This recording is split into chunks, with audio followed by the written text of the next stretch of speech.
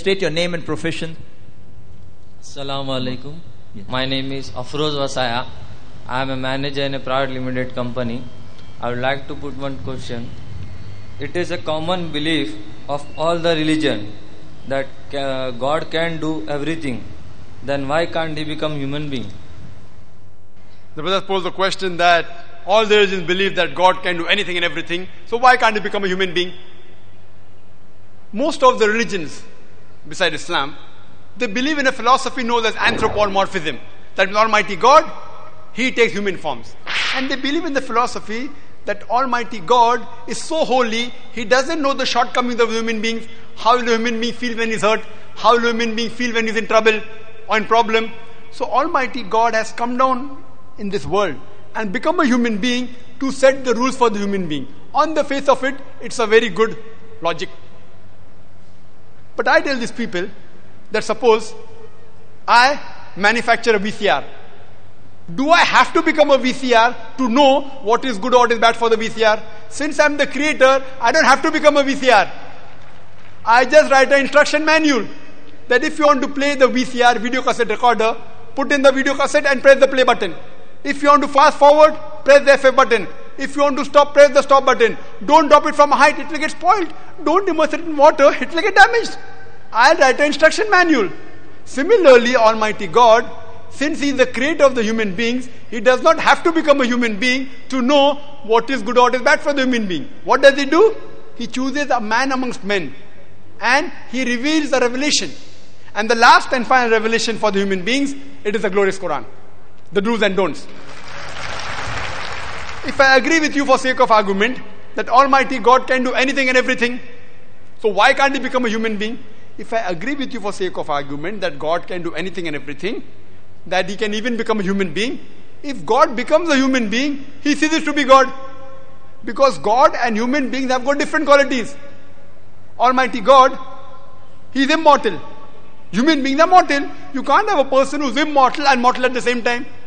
God has got no beginning. Human beings have a beginning. You can't have a person who has a beginning and no beginning at the same time. Almighty God has got no end. Human beings have an end.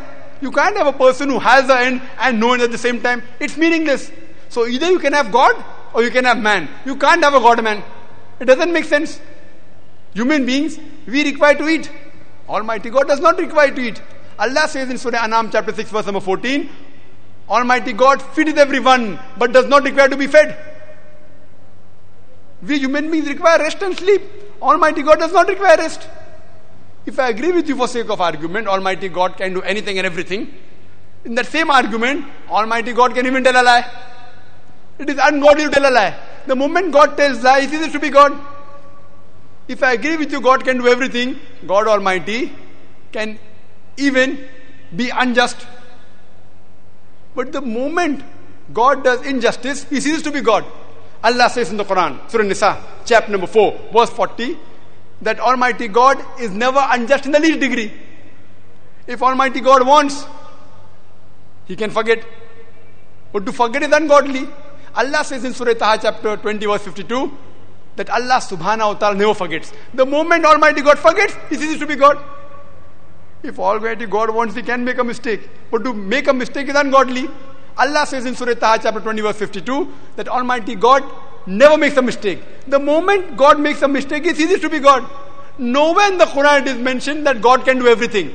What Allah says in the Quran in Surah Fatir, chapter 35, verse number 1 is, Inna Allaha la kulli shay'in qadir. That verily Allah has power over all things. It's mentioned in several places. In Surah Baqarah, chapter number 2, verse number 106. In Surah Baqarah, chapter number 2, verse number 109. In Surah Baqarah, chapter number 2, verse number 284. In Surah Al-Imran, chapter number 3, verse 29. In Surah Nahl, chapter 16, verse 77. In Surah Fatir, chapter 35, verse number 1, Allah says, Inna Allaha la kulli shay'in qadir. For verily Allah has power over all things. Allah says in Surah Buruj, chapter number 85, verse number 16, that Allah is the doer of all He intends. Whatever He intends, He can do. But Almighty God will never intend telling a lie, will never intend making a mistake.